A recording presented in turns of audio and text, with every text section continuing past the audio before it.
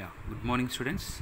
Now we are going to solve the problem L inverse of s plus 3 divided by s square minus 10s plus 29.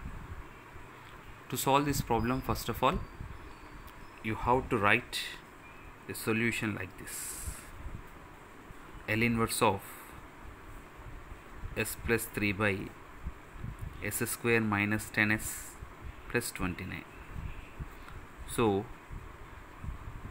here I want to write like this: s plus 3 divided by s square minus 2 into 5 into s. I want to write whole square format. 525 I can write. That means 4 you will get. That is 2 square I can write. Then after that, L inverse of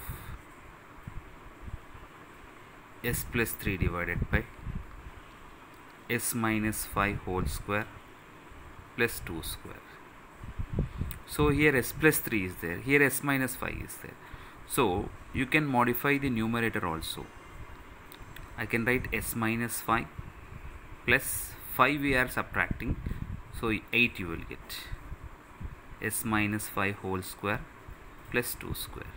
Now you can easily write this is as s, wherever s is there s minus 5 is there. So I can write by using the shifting theorem e to the power of 5t into L inverse of s plus 8 divided by s square plus 2 square. Then this is equals to e to the power of 5t. L inverse of s plus 8 divided by s square plus 2 square directly we don't know. You can split this. So L inverse of s by s square plus 2 square plus L inverse of 8 by s square plus 2 square we can write. So now what has happened? This is e to the power of 5t. L inverse of s by s square plus 2 square we know. What is that?